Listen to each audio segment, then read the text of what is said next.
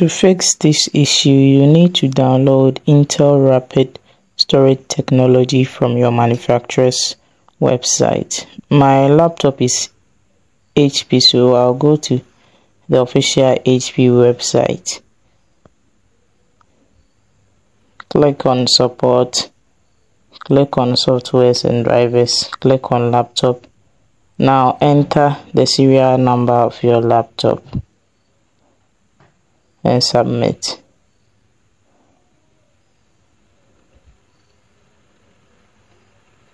Select the operating system and version and then click on Submit again. Expand all drivers, expand driver storage. Now manually download Intel Rapid Storage Technology driver. Download it manually. Now before we go to the next step, note down the name of your bootable USB drive.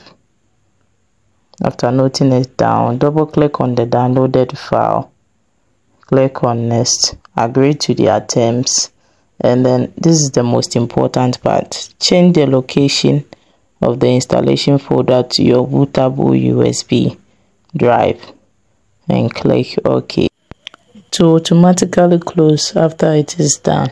Now restart the installation process up to this point. Click on Load Driver, click on Browse, expand your bootable USB drive. Now select the folder with the name F6 and click OK. Select Intel RST VMD controller and click Next. You can now install your operating system onto your laptop.